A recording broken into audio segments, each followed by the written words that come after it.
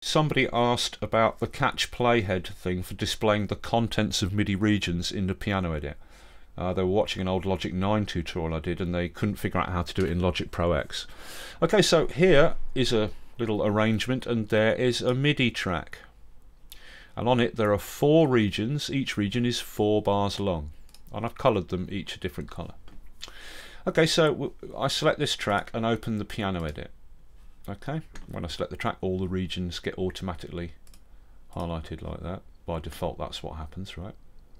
Okay, so you've got this link icon there and the catch playhead icon. Those both want to be on.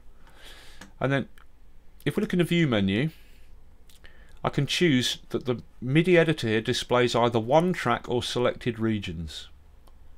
Okay, so I've got it set to one track.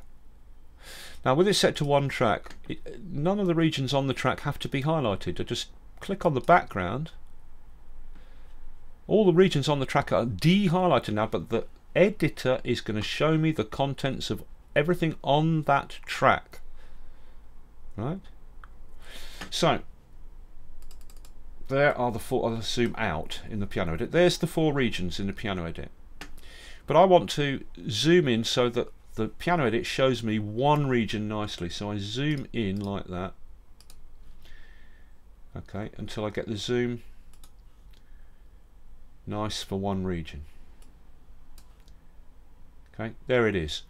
The first region, 4 bars long, is displaying nicely across the width of the editor, like that. Okay, now one track is selected, which means I don't need to select any region. The piano edit will just show me the contents of the selected track. I've set the zoom so that the piano edit shows me one region nicely across its width. And now when I hit play, the editor automatically updates to show me the region that the playhead crosses. So whoop, it jumps and now we're looking at the second region. The playhead crosses that region, gets to the end of the region here, and it jumps and shows me the third region, the red one. Then when the playhead's finished going across that, it reaches the 4th region, boom, and the 4th region jumps and shows in the editor. And then when it gets to the end of the cycle range, it cycles back round and whoop, we see the green first region again. Right, so it's updating the piano edit in jumps based on the zoom I've set. Right? If instead I tick scroll in play, then the background scrolls instead to keep the playhead positioned in the middle. As soon as the playhead gets to the middle of the editor, the background starts scrolling instead. Okay, so I'll de-tick scroll in play. And now it does the jumping again. I've set the zoom so that one region nicely fits the editor.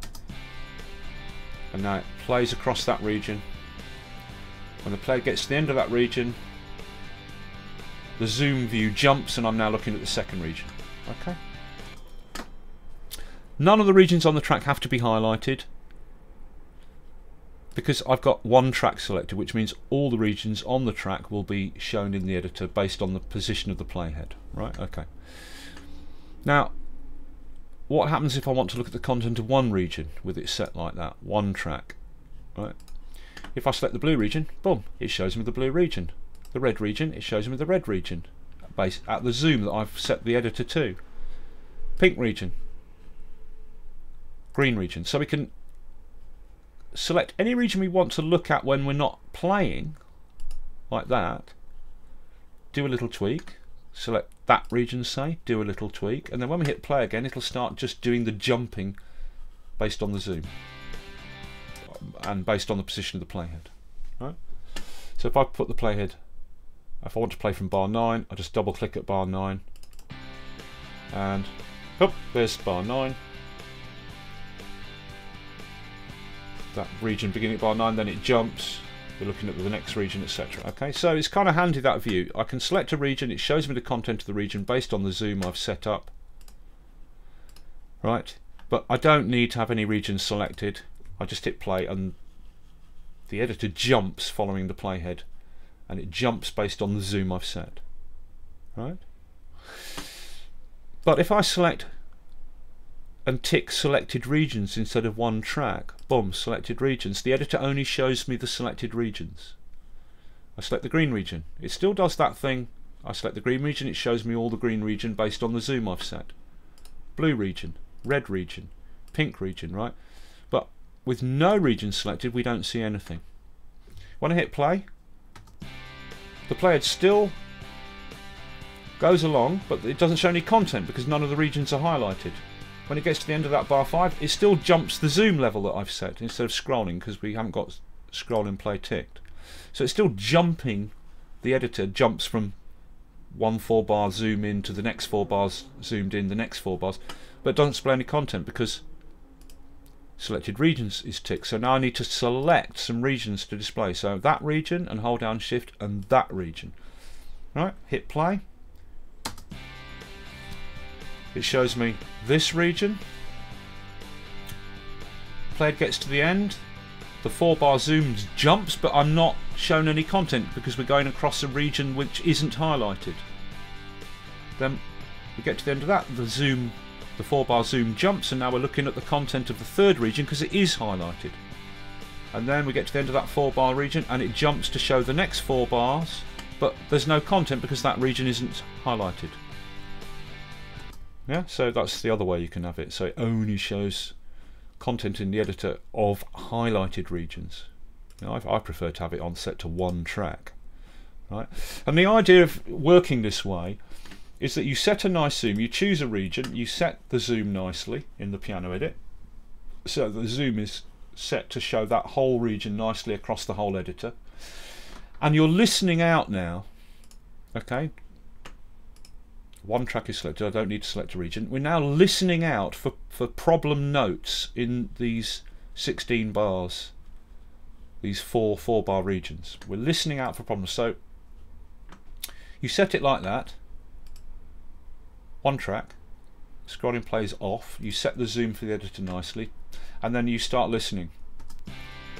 And the playhead, crossing the regions, the region updates in the editor. And you listen out for a bum note. Now we're looking at the 2nd region. I'm listening. Now we're looking at the 3rd region. And as the 3rd region plays, I hear a note that's got a problem. So I just de-tick that playhead. And that region stays in the editor.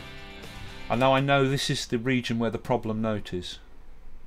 Now once I've got that region there in the editor at this zoom, so it nicely fills, right, I can either double click up here at bar 9 and it will cycle around. I'll hear that region that's in the editor, but all the other music playing with it. Right, and then tweak whichever notes in this region need tweaking. Or see the little arrow next to the title of the region here in the piano. If I click that, it solos that region and plays it, and puts a cycle loop around it. It doesn't matter what my cycle loop is set for the song, it will cycle loop just this region and solo it, so I can hear it in solo and tweak any notes that need tweaking. Right. Click that little playhead on the region again there, and it stops. And now I'm back to what I was looking at before, and it works the same as before. Okay, so that's basically the different ways to get this piano edit to jump and move across regions. Either